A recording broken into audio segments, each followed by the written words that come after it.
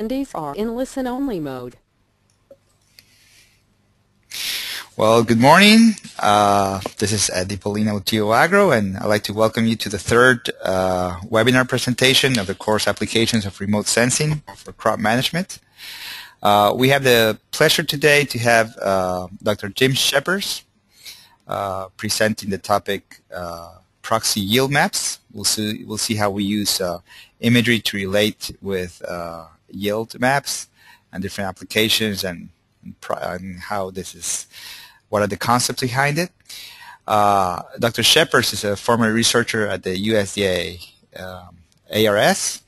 He holds a degree in agronomy in 1968 and a Master in Science degree in soil chemistry, and a PhD in soil chemistry at the University of Illinois in 1973. And he was a researcher for a long time, very interesting experience at the USDA ARS since 1975.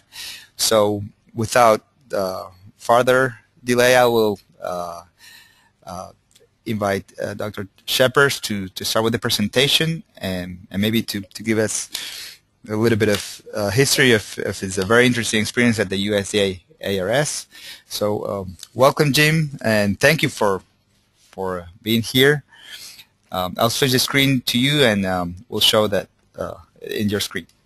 Thank you.